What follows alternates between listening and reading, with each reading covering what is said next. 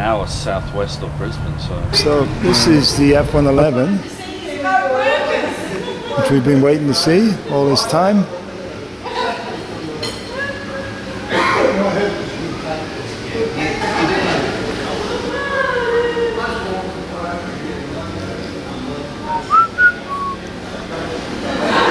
There's Rob. And this is the cockpit of the F-111. Amazingly, they didn't have individual ejector seats. This whole section just shot up.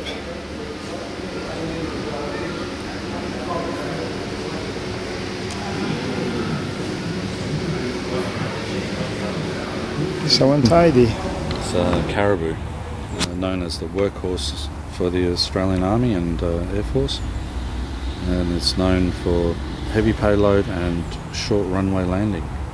Cool. I'll say I've never seen one or even heard the name. Yeah, they use them a lot over in Solomons and Papua New Guinea because they had like a lot of bush landing strips. So this thing would come in and just come to a halt. Yeah. Turn around and take off real quick. Is it older than a Hercules? It's like before the Hercules? No. Okay, if you want to read this, pause the video. 32 troops.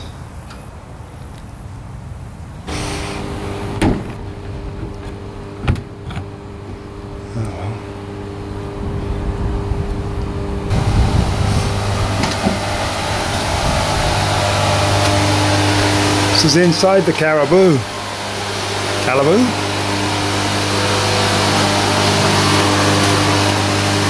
Set up the stretchers and the troops. Sounds like the air van. Yeah.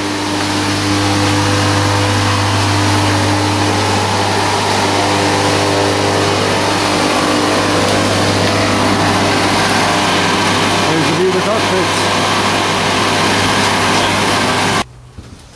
2, 4, 6, 8. You could have an extra stretcher on the top too. Yes, I'm looking at probably 24. Yeah. Him and Graham have got a whole bunch of people who keep following them and thumbing down their videos.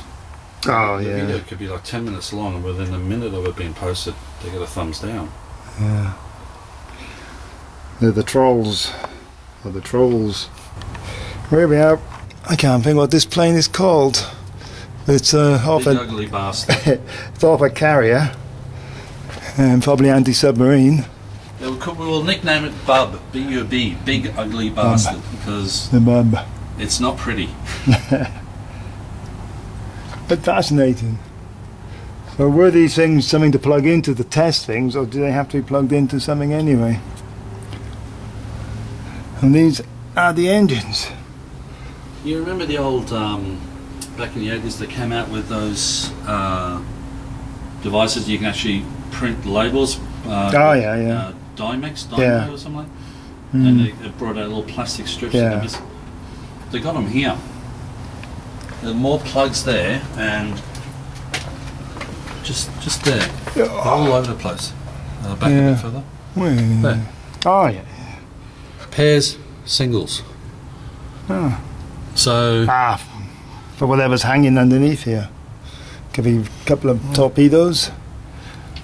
LS carrier. LS carrier. Maximum load 500 £. So when it came to modern technology, they used a very basic plastic labelling system that kids used to use. And what type of cable is that? Is it pyro? That could be hydraulics. Oh, yeah, that's right. Yeah. Hydraulic tubing. The basic wiring. So Very it's clever. disabled it to a point where. Now wait till I get out, so just in case you bash your head, so I can film it. You never know. It's a Gannet. British design. Served with the Royal Navy, Australian, German, Indonesian. It's a turboprop. That's right. HMS Melbourne. Plane from some Japanese anime cartoon. Yeah. They just had some spare parts and they put them all together. I mean, how the hell did they come up with a design for that? Yet the modern version. We're here to design a new submarine bomber. Let's make it as ugly as possible. That way it will be memorable. And it'll be scary from above. And it takes both legs and both arms to do it. I've seen that. Oh no, that's the Gloucester Meteor. The first British jet.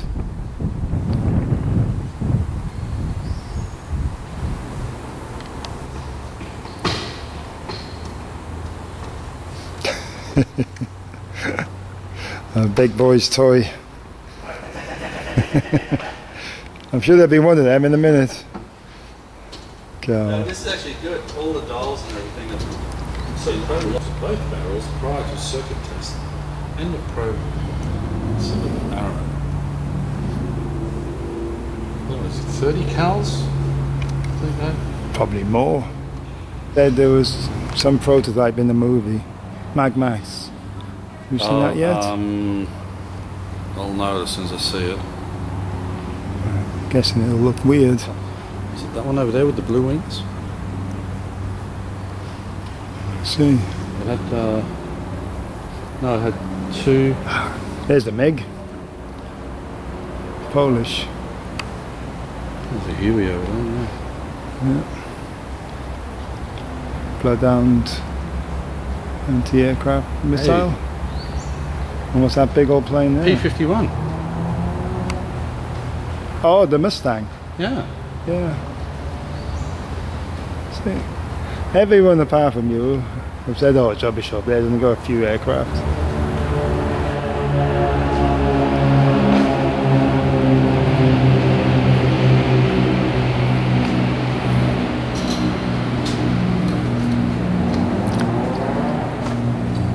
Sea Venom. Small plane.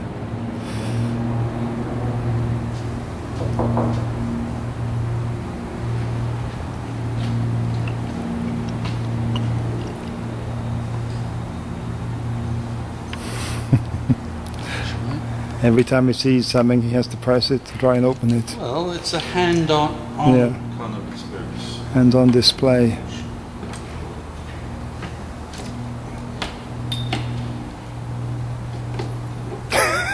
As the nose falls off. It's oh right, no, it's got hinges there. Oh yeah. Push. Pull.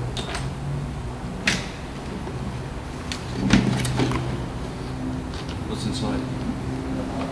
Nothing. The empty dome.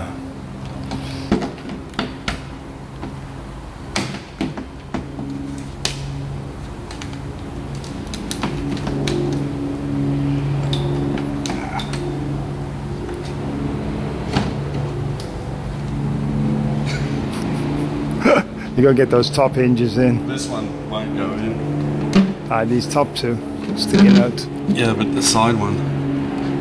They gotta be first. There you go.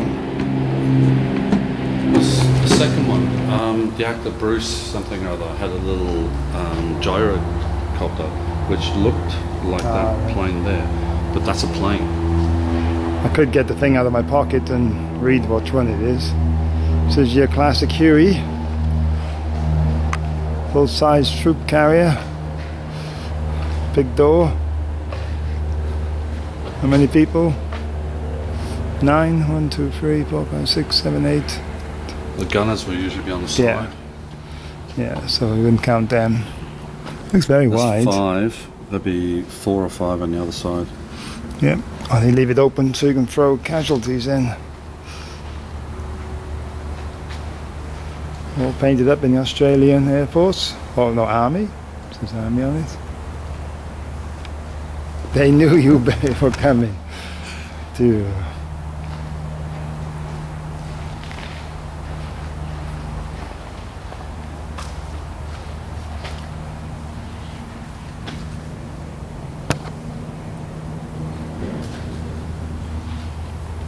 Used to fly in. Yeah. These days. Mr. Obama still has, they still use these for the American president. Yep. They've got 3 of them that belong to a US Marine Corps. There's a real biplane. It's a Togamoth.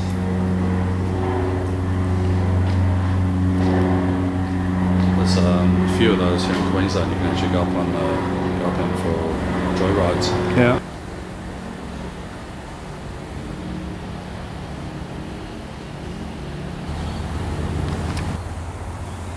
It's an egg.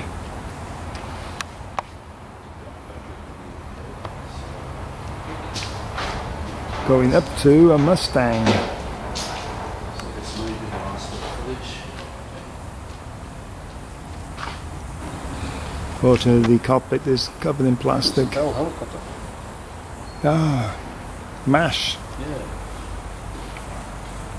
It's amazing how things have improved. Again. You just love his Hawaiian shirt. Can't believe they wouldn't let me into the RSL club without it. He was in France. Yeah.